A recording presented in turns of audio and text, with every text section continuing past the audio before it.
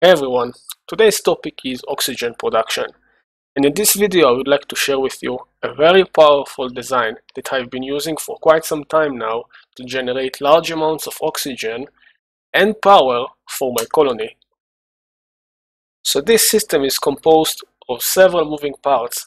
I will do my best to explain each and every one of them, so at the end we can assemble a bigger and clearer picture on how the entire system works. In the last section of the video, I will show you how to build the entire thing from scratch, and at the end you should be able to construct the entire thing all by yourself, and it should serve you for a very long time.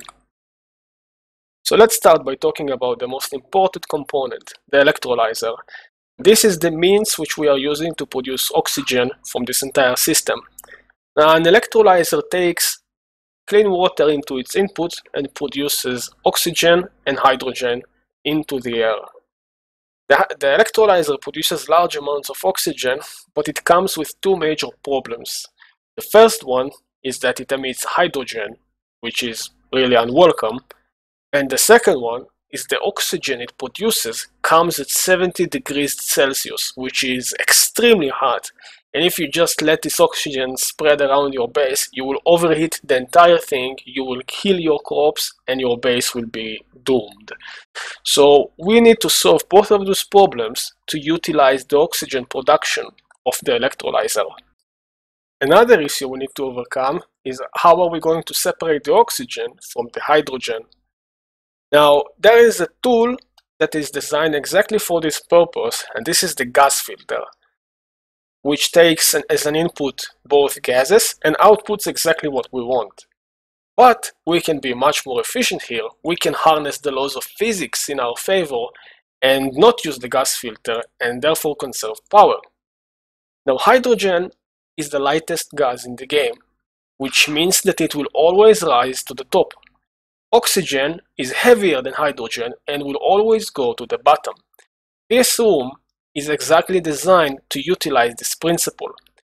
As both hydrogen and oxygen are being produced by the electrolyzer, the hydrogen will go to the ceiling and the oxygen will drop to this lower room. Now, those pumps, their job is to pump the relevant gases. Since the ceiling is filled with hydrogen, this pump will only pump out hydrogen, and the oxygen will be gathering around at this lower section. So this is how we create the separation. This lower section is going to be filled with oxygen, and the upper part is going to be filled hydrogen. Alright, so we solved the problem of separating both gases. Let's tackle the next problem. What to do with all the excess hydrogen we are generating? Well, as it turns out, we have something called the hydrogen generator in the game, and the hydrogen generator takes hydrogen as its resource and produces power. Now, as you know, gas pumps and the electrolyzer are not power free. We need to supply them with power, and we can use this hydrogen to power up the hydrogen generator, which in turn will power up all the components. What we created with this is a self-sufficient circle. This means that the entire circle can provide its own power. The hydrogen produced by the electrolyzer is consumed by the generator, and the generator in turn is powering up the electrolyzer and the pumps. Alright, so we found the solution to separate the gases, and we found the use for the hydrogen. The last thing to do is to find a way to cool the oxygen we're producing, which is 70 degrees Celsius hot, into a much lower temperature, which we can then distribute to our base. And for this purpose, we can use wizworts. Now, wizworts are animals, which you plant them, and they cool the area around them. To be more specific, they cool the gases surrounding them. Now, how does this help us? Is we can take and stuff them into a closed room filled with hydrogen. Now, hydrogen is also very good at conducting heat to some other materials. Those wizworts will cool the hydrogen to a very cold temperature, and then we can use the pumps to pump the oxygen through a radiator-shaped pipes through the cold hydrogen, then the hydrogen will cool down the oxygen into a much more manageable temperature levels, which we can then distribute into our base. In this case, 20 degrees Celsius, which is very, very good. Alright, so at this point we have a fully operational, self-sufficient oxygen system that can produce oxygen in large quantities as long as you have water input going into the electrolyzer. But what if I told you that in addition to supplying oxygen to your system, this design can also power up and supply your base with power? How?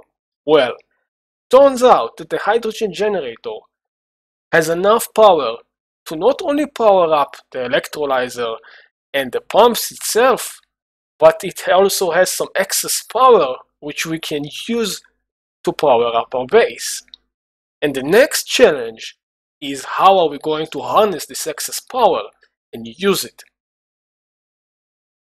Okay, so let's figure out the logic we need to use to accomplish our goal of supplying power both to our oxygen generating circuit and our base.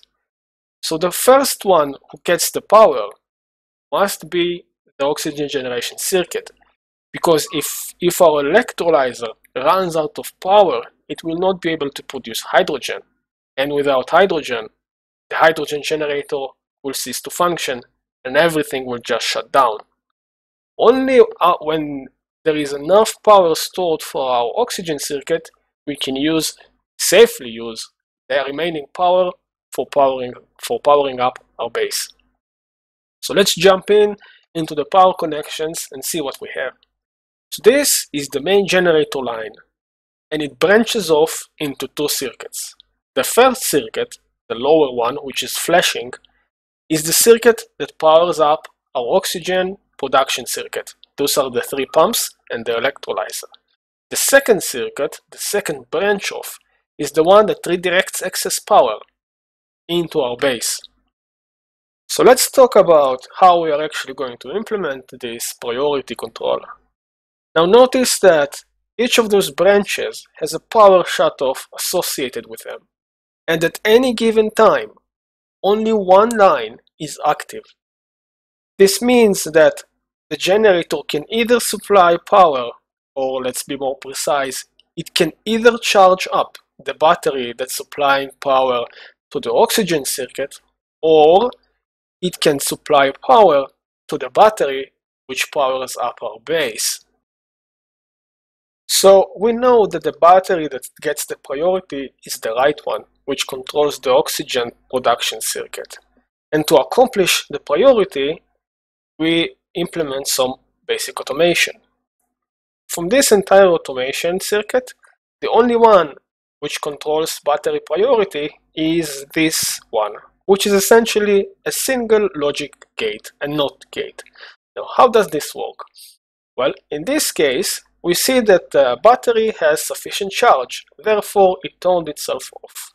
Now, what it did is disconnecting itself from the power line to the generator. It does not receive power. Instead, it enabled the other power line into the generator. So the generator now feeds the other battery with excess power, which goes into our base. Now let's see what happens if the battery governing our oxygen circuit does not have enough charge. In this case, it gets activated, and by activating, it re-enables back the feeding line from the generator and disconnects the other line that feeds the other battery, which goes into our base. Now, the last bit of automation is this other logic gate. This is an OR gate. An OR gate outputs a green signal if at least one of its inputs is also a green signal. In this case, what it does is that it checks the charge level of both batteries. If both of those batteries are fully charged, then this generator will get a red signal because both of those batteries will output red signal. In this case, the generator will stop functioning and it will not produce power that will go to waste. So the last thing to mention before we move on is one important detail. The hydrogen generator must not remain disabled for long periods of time. The reason is that if the hydrogen generator is disabled, hydrogen is not consumed, and instead the hydrogen will start building up above the electrolyzer. At a certain point there will be enough hydrogen built up that will clog the electrolyzer and will stop it from working and producing oxygen. To avoid this problem, all you have to do really is make sure that you have something that consumes power on the end that supplies the excess power into your base, and you should be fine, just to give the circle something to power up, which shouldn't be a problem.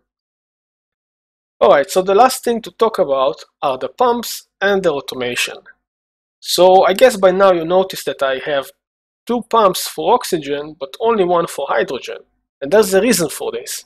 If we go into the electrolyzer and click it, we can see the specs of how much it outputs. It outputs oxygen at the amount of 888 grams per second and hydrogen at 112 grams per second.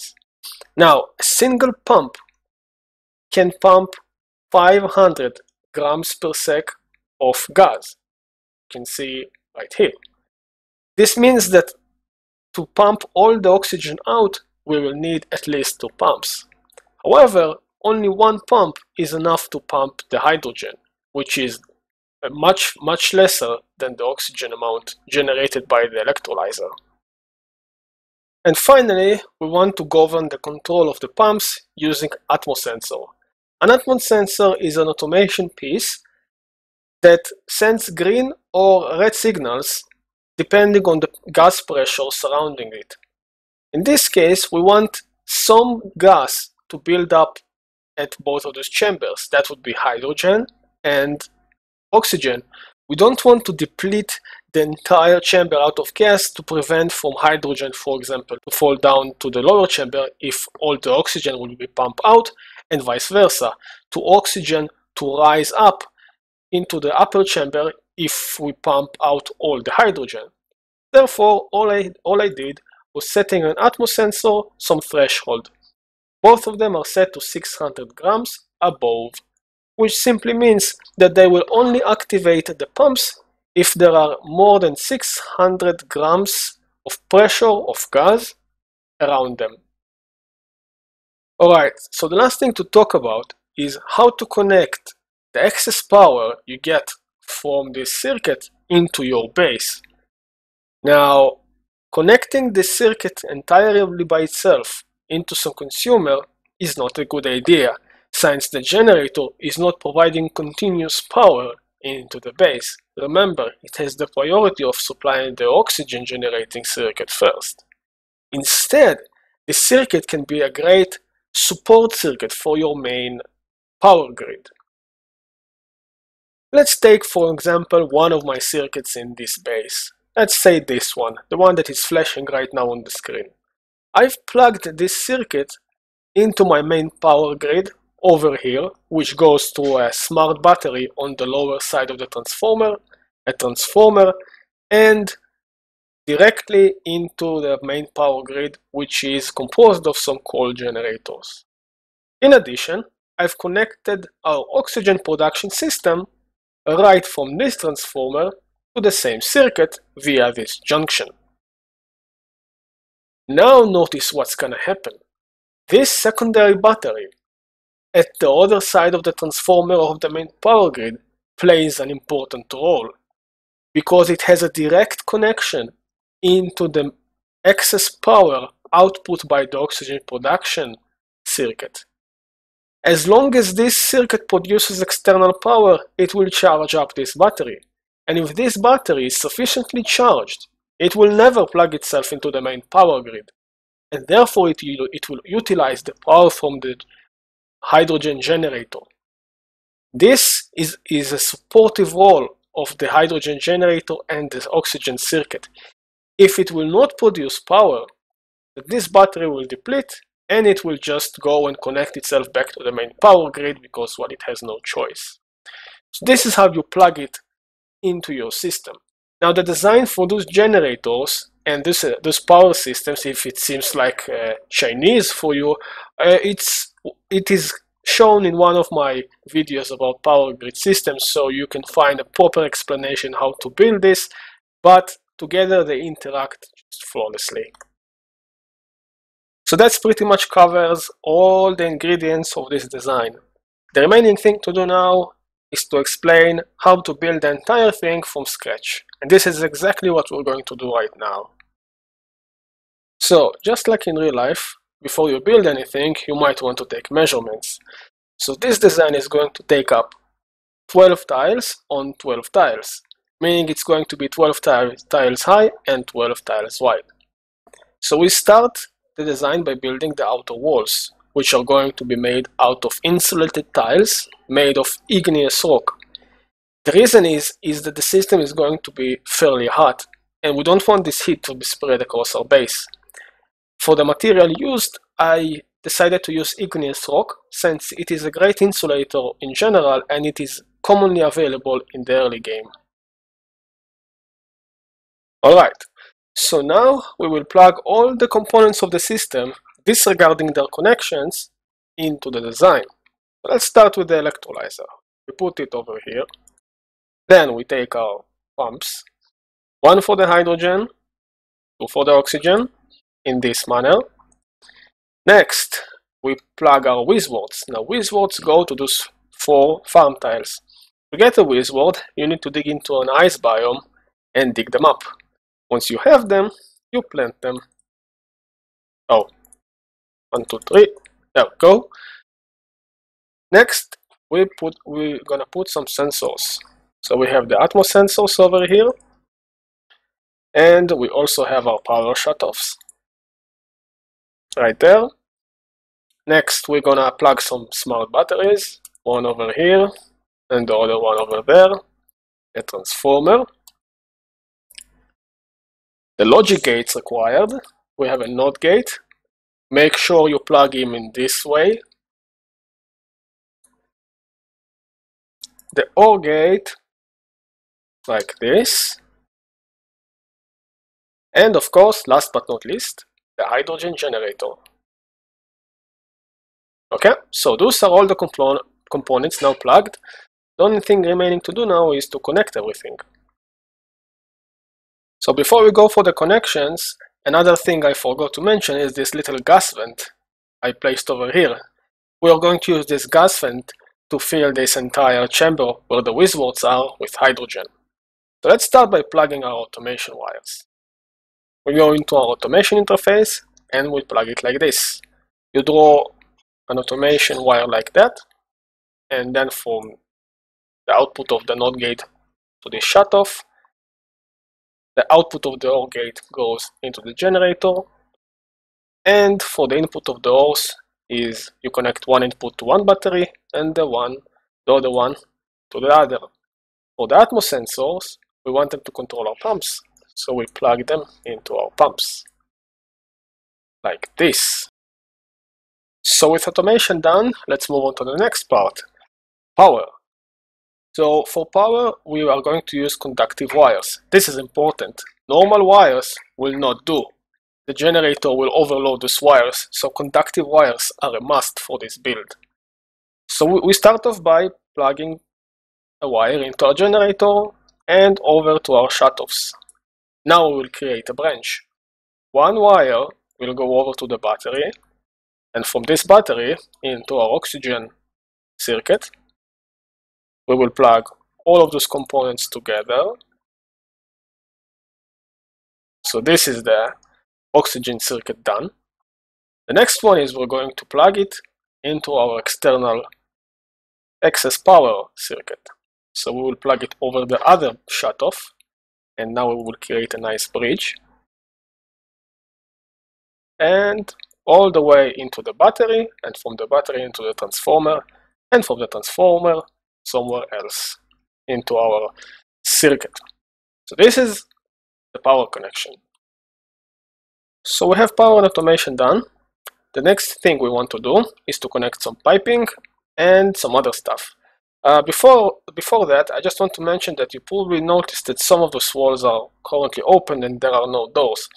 The reason is that during construction, it is best to leave the spaces open so duplicants have easy access to all the building area. And once they're done building, you can simply close them off. Okay, so back to our topic. We continue with temp shift plates.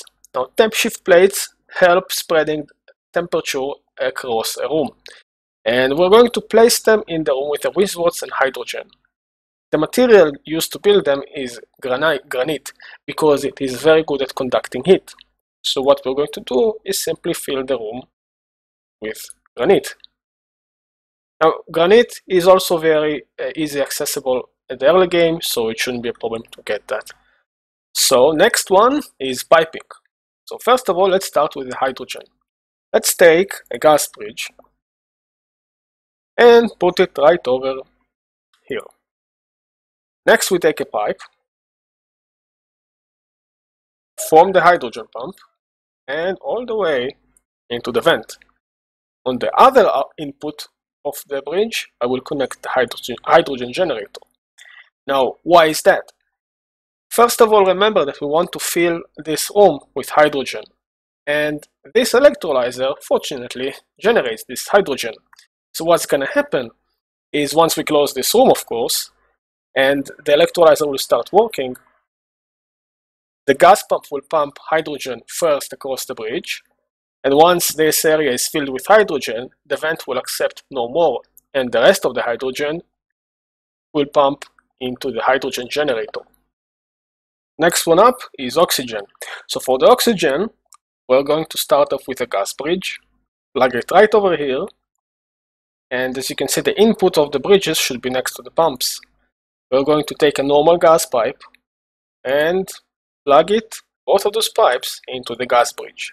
Now the output of the gas bridge is going to be into the Wisworth room, and this is where the gas is going to be cooled.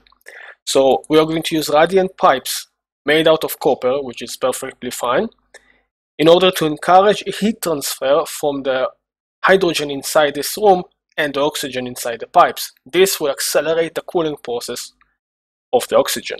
And we were going to draw it into a snake-like shape, just like this, all the way outside. Once your pipe is crossed the outer wall, you can go back and use normal gas pipes. It's absolutely fine.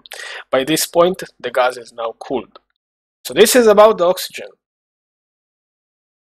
Okay, so we're almost done. The only thing remaining to do is to start closing off some sections and to prime the system, get the gases going, and then we're good to go. So let's start closing parts where we can. The first one we can close is this intermediate section between the hydrogen generator and the pumps. We can wall it off. Remember to use igneous rock and insulated tiles. Next one are doors. And that's it for now. Oh, and also this little section. Okay. So the next thing to do is that we need to get rid of all the oxygen in the lower chamber, more specifically in the Wisworth chamber, to make room for hydrogen. So for this, I recommend building 2 tiles of metal just above the vent and keeping this open area open for now. So as the gas is being sucked, it will have a tile that it can pass through. Now, there's a nice trick you can do with the pumps in order to control them manually. If you click on the Atmos sensor, you can set up some really high value right here, and by the buttons of above and below, you can control their operation. For example, since I've set such a huge number and it's above this number, they will not work. But if I click below, they will start pumping. So this is nice. The next thing to do is we need to provide them some external power to work since they don't have power. So for this reason, we are going to temporarily connect them to our main power grid. Let's say this is my main power grid. And let them work. Make sure you close the door, of course, so oxygen will not seep in. And I connected the output of the oxygen pipe into a temporary gas vent, so just so we can get rid of the oxygen. So pumps are sucking all the oxygen out, and eventually you're gonna get to a very small amount of oxygen. There's no need to go all the way to zero, don't bother. Just if you get something like this, 68.8 grams of oxygen, it's perfectly viable, and you can now stop. You can turn off the pumps by playing with the Atmos sensor, and then we're going to continue into the next thing. Alright, so the room is almost entirely depleted of oxygen. What you want to do is to try to keep it that way. Now, there is only one less space that we need to build a tile in order to block this entire room. So we take off a metal tile and give a duplicant order to come and build it. Now, the moment the duplicant will enter the door, some oxygen will seep in, but this is not a problem. Even if some oxygen will be here, it's absolutely fine. It won't impact the performance of the system. And you will order him to build it right over here. The Wizward chamber is now fully enclosed and separated from everything else. Now, the reason I went for metal tiles is that I want to take some of the cold inside this room and spread it around this chamber. Since it's going to be fairly hot in here, the extra cold from the Wizwards is going to help cool stuff a bit, and it will keep the system stable. So this is why I chose metal tiles. I made them out of copper. It's perfectly viable to make them either copper or iron. It doesn't really matter. This is the thing. This is them. Copper was just easy to access in the early game, so I used it. And that's pretty much it. The only thing to do now is to pump some water, set off the Atmos sensors and our batteries, and that's it. So let's start with Atmos sensors. We're going to set them both to 600 grams. Okay, and they're going to be activated only if there are more than 600 grams above them. So both are on above. Atmos sensors set, check. Next we'll go for the batteries. For the batteries, we will set high threshold for 100%, and low threshold, I like to set it to 50, just to be sure. You can even set it to 60, just to make sure that there will always be enough charge for the oxygen production system, and 5% for our external output battery. So the system is now primed and ready. All we need to do is to plug some water into the electrolyzer. Now remember, once water goes in and hydrogen comes out, the hydrogen will first go and fill up the chamber with Wizwards before going into the hydrogen generator. So until the hydrogen generator gets to work, make sure you supply the system with external power, either from your main power grid or for some temporary manual generator and some wire going into your smart battery, which feeds the pumps in the electrolyzer. So let's plug us some water. Moment of truth. Okay, here comes the water. Now we're going to see how the gases build up. So electrolyzer starts kicking and produces some gases. So we have some oxygen here, and some of it will go into this chamber, but that's not a problem. And you can see the hydrogen has already built up on the ceiling. And now the entire ceiling and the pump are filled with hydrogen, which is exactly what we wanted, and it will keep it that way because the Atmos sensor will never let the pump suck all the hydrogen out. On the other hand, we have oxygen at the lower chamber, so this is our gas separation. So oxygen is pumped out, hydrogen pumped in, and eventually this chamber will be filled. When that happens, the gas vent will stop accepting more gas, and the hydrogen generator will start working. Okay, so fast forward a bit, and the chamber with the Wizwards is now completely full with hydrogen. You can see the gas vent can no longer accept any more gas, and hydrogen will no longer pass across the bridge. Next batch of hydrogen will now go, well, into our generator, and the generator will start working. Once this happens, we can safely plug all the external sources from the system and let it run by itself. So here comes the hydrogen, and the hydrogen generator kicks in. This is the point where I disconnect all the external help in terms of power the system required, because now it can sustain itself. And we are done. We have a fully operational, self-sufficient oxygen production module that provides large amounts of oxygen and power to our colony completely by itself. This design will serve you faithfully from the moment you've built it until the end of time. For how much long that is up to you, but this one got your oxygen production needs covered. This I can guarantee. So this was quite the process we undertook, and I hope everything is a bit more clear now than it was in the beginning. And if you still have some questions, feedback, or suggestions, feel free to post them in the comments below. And other than that, thanks for watching, and I'll see you next time.